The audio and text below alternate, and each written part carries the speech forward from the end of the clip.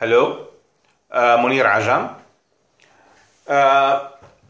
I'll record another video on Agile and project management following the previous video where we shared a story from a movie. In this case, we'll talk about Agile from a different perspective. First, let's clarify some definition. The question or the word Agile, and sometimes it's used with a capital word, with a capital A, sorry, Agile. A lot of talks about that in these days, and it's highly hot topics. Some confuse Agile, like to confuse the PMBOK for being a methodology. Agile is not a methodology, it's a concept. It started, obviously, the question of Agile, the word Agile, started to become popular some back around 15 years ago with something called the Agile Manifesto. Although the concept of Agile, we can talk about it a little bit later.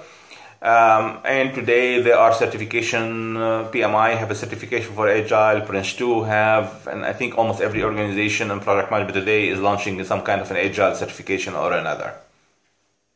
However, as we mentioned, Agile is more of an approach rather than a methodology. And under Agile, there are numerous methodologies, things like we hear. I'm not in IT, so I don't know them very well.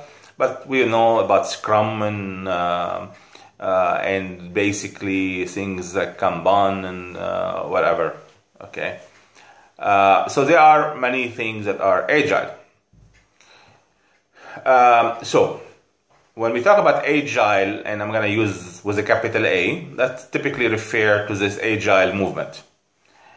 And if we go back to the Agile Manifesto as a concept, it basically tells us that it was for software. And the key message from Agile is about delivering software product, and iteration, or in short intervals.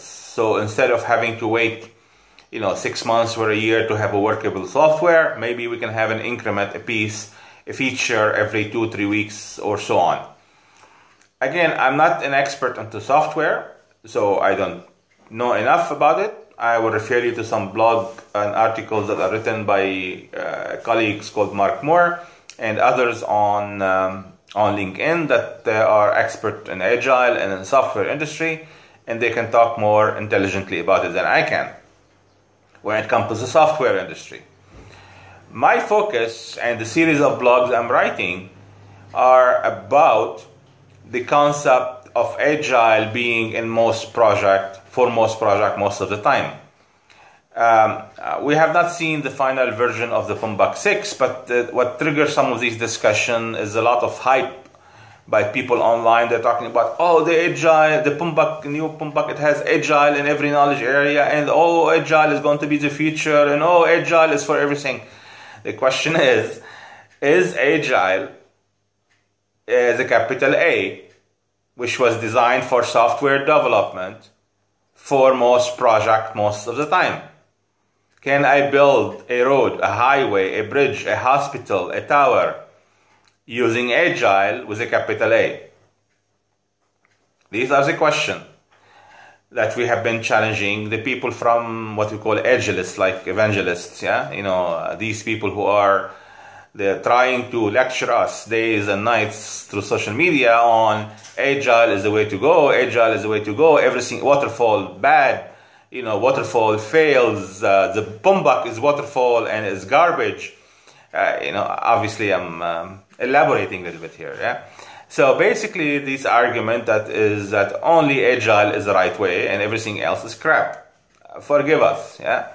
Show us, explain to us, yeah? Maybe I'm a stubborn man. Maybe a lot of people like me out there. They don't see how Agile with a capital A work most projects most of the time.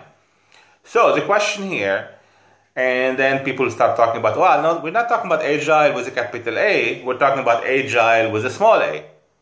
Now, what does that mean? That means, of course, the concept of flexibility, adaptability, customer focus, things of that nature.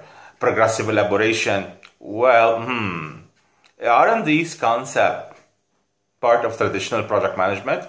I mean, in traditional project management, I'm gonna use this. I'm an old man, yeah. So I will use my old man and my white hair.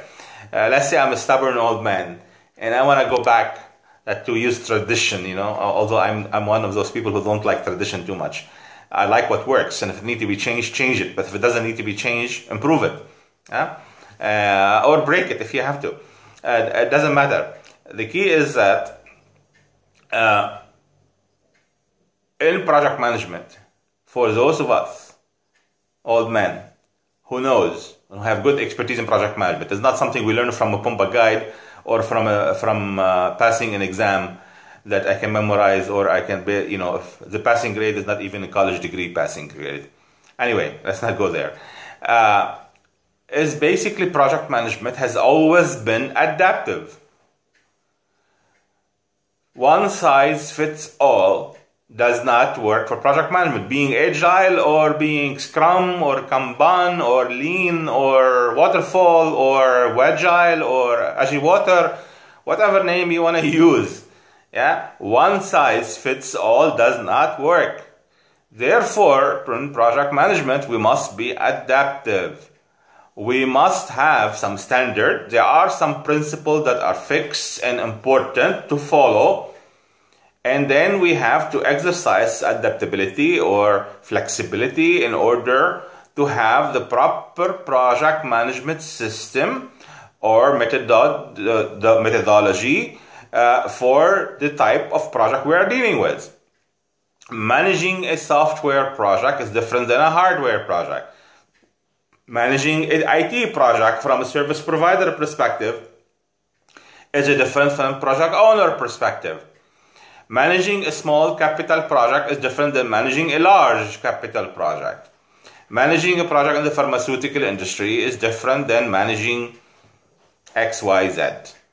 Therefore, project management, organization have to build, customize their own methodological approach for the type of project they work on. That's the adaptive nature of project management. It's been there forever, as far as I can recall. Yeah.